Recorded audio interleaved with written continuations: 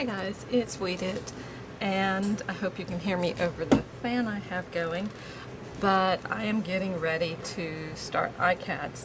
Now I know it's already June 4th and they started June 1st, so I've got a little bit of catching up to do, but I thought I would show a few of the ICADS I did. These were probably 2 years ago. I didn't have a chance to participate last year, and I hope I get a chance to go the full 2 months this year. But ICADS are index card a day, and for 60 days you do something every day to just be creative.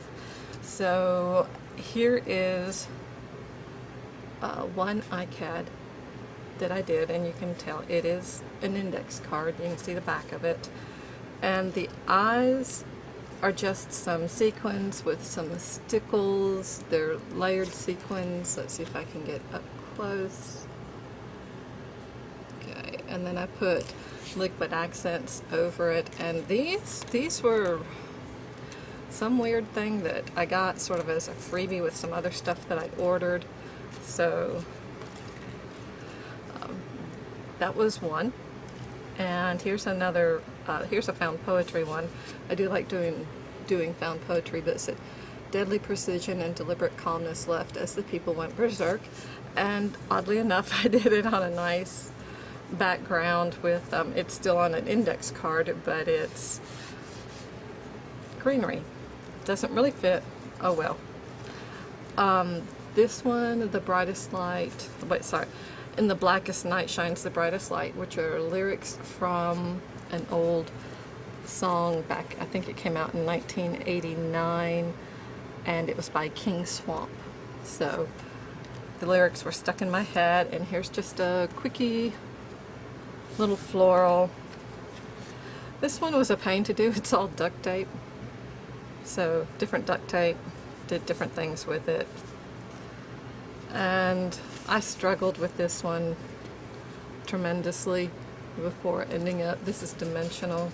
I used some type of Viva blackberry. Can't remember the name of the paste, and then it's got some sparkle in it. This one, not in a good mood. Yep, not in a good mood.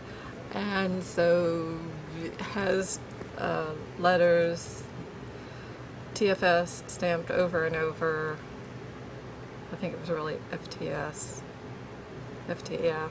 Yeah, it was FTS that I stamped over and over in dark colors and just let it go. This was inspired by some Aboriginal art. It's a flower, and I really enjoyed doing that. I'll probably do another one similar to that.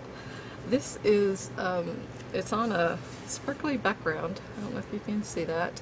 And this is crayon, melted crayon, to make a real pretty flower. And this was obviously a quick and dirty one. Okay, but the idea was to create every day, so I threw that together. And this was actually Bombay India ink, and then charcoal and imaginary creature. A bird that I drew in pencil and cut it out and stuck on a background. Little mushroom vignette.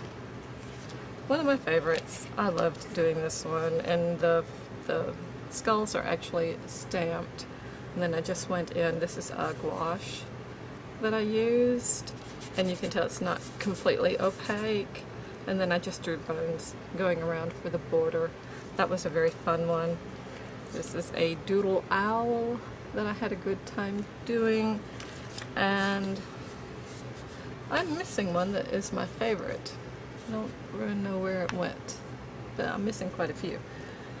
Anyway, this one is just it's a stamp. I don't know if you can see, it's by Stampatique, but there's a lot of faces here in the background. And then I put glossy accents over one face. So those are a few, not very many, but a few from, I guess it was 2 years ago. Last year was kind of rough, so I didn't get to do anything, but this year I hope to. And I'm following some of the suggestions by Karen Birchill. and her recommendation was that you take a bunch of cards, and she was actually using flashcards from when she was a teacher, so she's going over them with gesso. Well, I thought that was a pretty good idea. Sometimes I gesso the cards, sometimes I don't, but I am going to gesso a whole bunch of cards at one time. And she had gone through Pinterest and looked up a whole bunch of quotes and typed them up, and she was going to go through the quotes that match some of the prompts. Daisy Yellow is the one who came up with the index card a day for 60 days, and she has prompts. You can follow the prompts or not. I will follow some others I will do on my own. And Karen Birchill has a Pinterest group that she developed where she has just looked up some of the quotes that she found that relate to the prompts. So you can, I'll put a link to her video at the bottom, and in her video she shows you where to go to link to her Pinterest page. I also have a dictionary of quotations that I thought I would go through and spend some time with.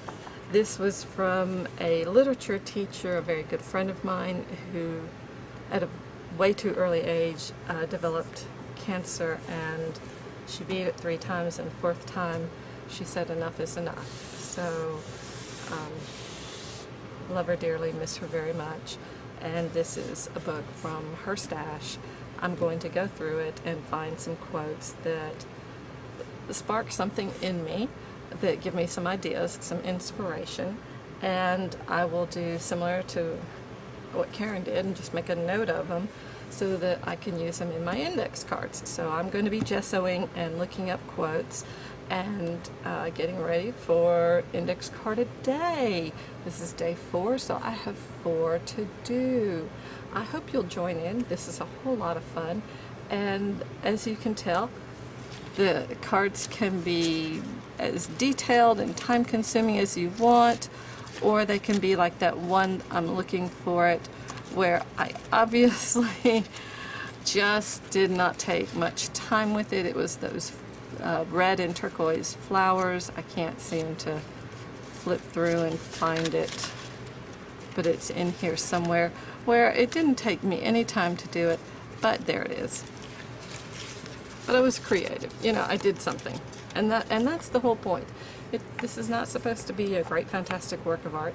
You are supposed to be creative every day. So this took me probably 3 minutes to do, but I did it, and that was the main point. So I hope you'll join in the fun, and we'll see you later. Bye.